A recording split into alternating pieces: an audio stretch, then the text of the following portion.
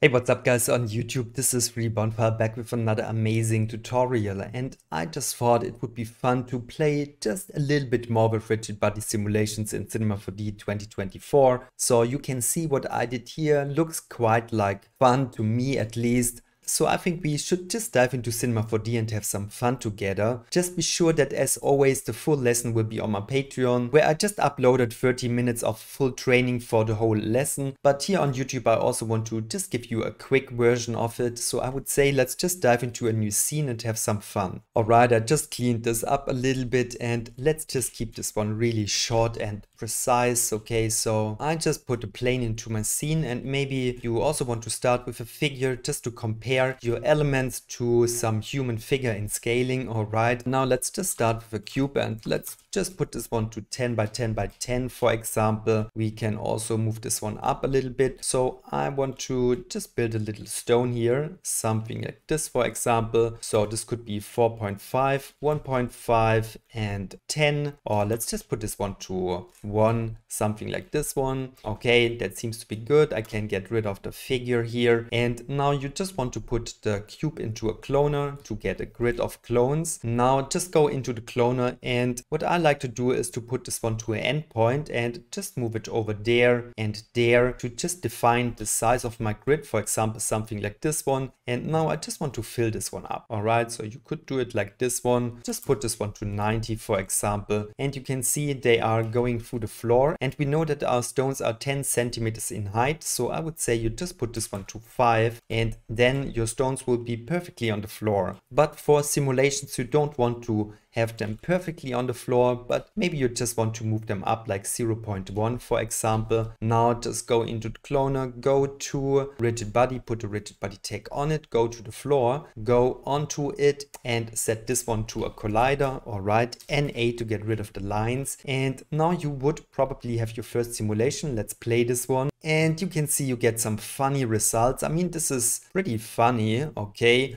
but I think the problem is that you have your objects too close to the floor regarding this thickness of your objects here. Alright, so this is like a margin around your objects. So probably when I put this one to 0.1, then this one will be better. Let's just see. Okay, now we have a stable simulation. This is fine. And for example, now you could put a sphere into your scene. Let's make this one smaller. Let's move it over there. Let's also increase the floor. Let's just center this one a little bit better. Let's move the sphere up there. Something like this. I mean, you could make the sphere a bit more dense and a little bit smaller.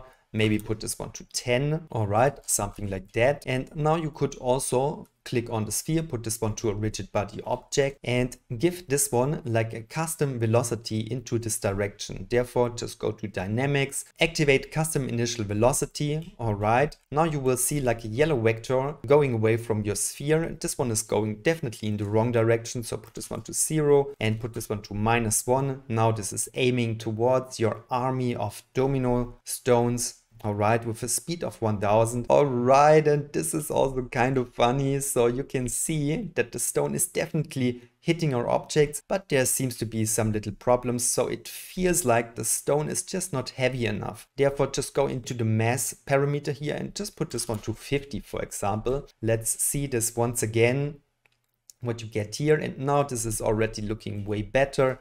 And you are up to a good start, okay? Alright, and I just recognized that this tutorial is a little bit short, so I will just show you another idea what you could do here. So for example, we could build like a little row of domino stones here, and then we just trigger the first one and all of them will fall. Therefore, you could just draw a spline like this one, for example. Let's do it like that. Let's see this one from the top. I mean, you can barely see it because it is intersecting with our plane here. So I can just move this one up one. Now you can see the spline better. Go into the spline, set this one to a B spline. Now we have this object where we can clone our stones onto. So let's just do that. Go into it, set this one to object, put this one to spline. Now you can see they will be aligned with the spline. Just set this one to even spacing between the stones. Now you can set this one, for example, to 120. Alright, I kind of like this one. Let's just go to the spline and move this one up so it will stand on the floor, something like this one. And now you could just trigger this object once again with the sphere, but I think think therefore we just want to turn this one into a collider object. All right, we don't want to push it in the scene, but we want to just animate this one with a keyframe. So let's move it over there. All right, let's just go back to 0 and let's set some position keyframes. Now I just want to jump to frame 10 and I will just do something like this one to trigger this stone here. And hopefully now when we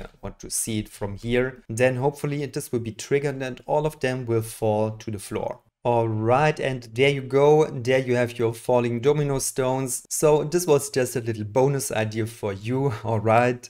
So these are the basics of this simulation. For example, you can see that I just made mine a little bit more interesting by giving it some beautiful height variation and a different angle of my spheres and just make this one look really beautiful. But as I said, the full training will be as always on my Patreon, but I still hope that you learned something simple here about rigid body dynamics in Cinema 4D 2024. Thank you so much for your time. See you next time. Bye everyone.